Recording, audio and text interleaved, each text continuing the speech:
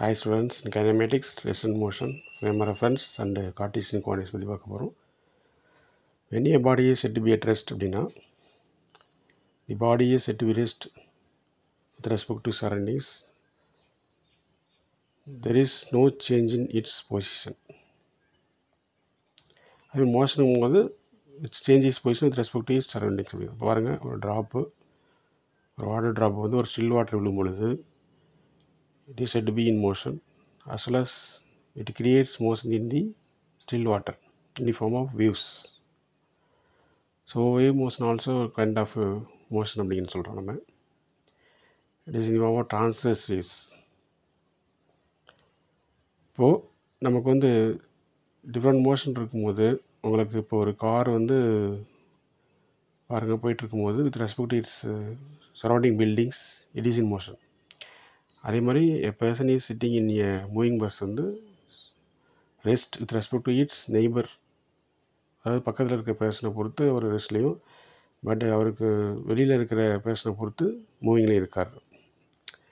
This origin ஒரு அதில் வந்து ஆரிஜினில் வந்து நம்ம எக்ஸ் ஆக்சிஸ் எடுத்திருக்கோம், அதே மாதிரி ஒய் ஆக்சிஸ் எடுத்திருக்கோம், அதே மாதிரி Z axis. 3 axis R perpendicular to each other. So இப்போது ஃப்ரேம் ஆஃப் ரெஃபரன்ஸ் சொல்லும் போது at any given instant of time the frame of reference with respect to the position of the object is described in terms of position coordinates such as x, y and z. இதை வந்து Cartesian coordinate system சொல்கிறோம். ஒரு object பாருங்கள் மூவிங்கில் இருக்குது. இப்போது இது suppose consider A car is moving on the road. So it is parallel to the x axis. Left side right side ரெண்டையும் compare பண்ணி பாருங்கள். அதே மாதிரி ஒய் ஆக்சிஸில் போகுது. லிஃப்ட் மூவிங் வந்து அப்போடும் போது அதை z ஆக்சிஸில் நம்ம கன்சிடர் பண்ணியிருக்கோம் இங்கே. அப்படி இந்த எக்ஸ் ஒய் பிளேன்லாம் மூவிங் எப்படி இருக்குது பாருங்கள் உங்களுக்கு. அதே மாதிரி இன் exit plane as well as Z plane. இன் ஸ்பேஸில் வந்து என்னது ஒரு ஏரோப்ளேன் பார்த்தோன்னா ஸ்பேஸில் அதில் மூவ்மெண்ட் பாருங்கள்.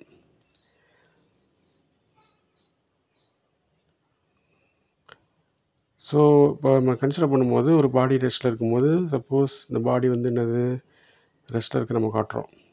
அதே மாதிரி the same body is moving அப்படிங்கும்போது ஆப்ஜெக்ட் இன் மோஷன் அப்படிங்கிறத நம்ம காட்டுறோம்.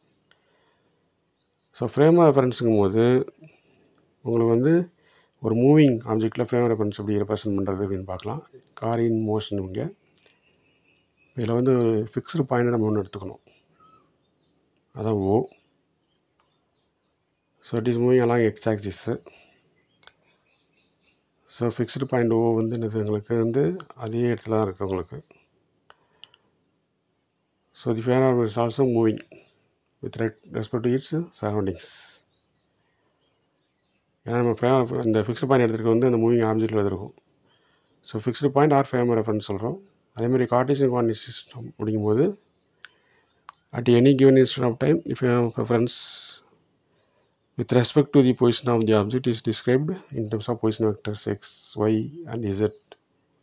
அப்படிங்கிறது அந்த கார்டீசியன் கோஆர்டினேட் சிஸ்டம். அதே மாதிரி கார்டீசியன் கோஆர்டினேட் சிஸ்டம் வந்து அதர் கோஆர்டினேட் சிஸ்டம் எக்ஸிஸ்ட் ஆகும்போது ஃபிசிக்ஸில் நம்ம மேக்ஸிமம் என்னென்னா X, Y and Z R Tran in anti clock wise direction. Then the coordinate system is called right handed Cartesian coordinate system சொல்லுவோம். இதுக்கு நம்ம ரைட் ஹேண்டட் கோஆர்டினேட் சிஸ்டம் வந்து பார்க்கும்பொழுது place your finger in the direction of the positive X axis and rotate them towards the direction of Y axis. Your them will point in the direction of Z axis. அதாவது உங்களோட தம்பு வந்து என்னது Z ஆக்சிஸை represent பண்ணும். அதே மாதிரி இந்த கர்ல்டு fingers வந்து உங்களுக்கு வந்து அந்த எக்ஸி பிளேனில் இருக்கும் பொழுது இசட் ஆக்சிஸ்ங்கிறது வந்து உங்களுக்கு என்னென்னா ரைட் சைடு தம்பு டைரக்ஷனை காட்டும். இப்போ ஆன்டி கிளாக் வைஸ் பாருங்கள். நம்ம லெஃப்ட் ஹேண்டடு பார்க்கும்போது இசட் வந்து என்னது ஆக்சிஸ் வந்து அப்வர்டில் இருக்குது. இது வந்து கிளாக் வைஸ் டைரக்ஷன். இப்போது நெக்ஸ்ட்டு நம்ம பார்க்க போகிறது வந்து என்னென்னா ரைட் ஹேண்டடாக உங்களுக்கு ஆன்டி கிளாக் வைஸ் இருக்கும்பொழுது ரைட் ஹேண்ட் வந்து இதில் வந்து ஒய் ஆக்சிஸ் வந்து அப்வர்ட் இருக்குது. இது வந்து ஆன்டி கிளாக் வைஸ் டைரக்ஷனில். இப்போ இதை பார்க்கும்பொழுது என்னென்னா உங்களுக்கு வந்து என்னது இசட் ஆக்சிஸ் வந்து டுவோர்ட்ஸ் யூ, அதாவது உங்களை பார்த்துருக்கும். அதே மாதிரி என்ன கேர்ள்டு ஃபிங்கர்ஸ் வந்து அந்த டைரக்ஷன் ஆஃப் ஆரோ மார்க் இருக்கும். அதுமாதிரி லெஃப்ட் ஹேண்டில் வந்து பாருங்கள் ஒய் வந்து அப்வர்ட். ஸோ இசட் ஆக்சிஸ் வந்து என்னது தம் டைரக்ஷனை காட்டும்.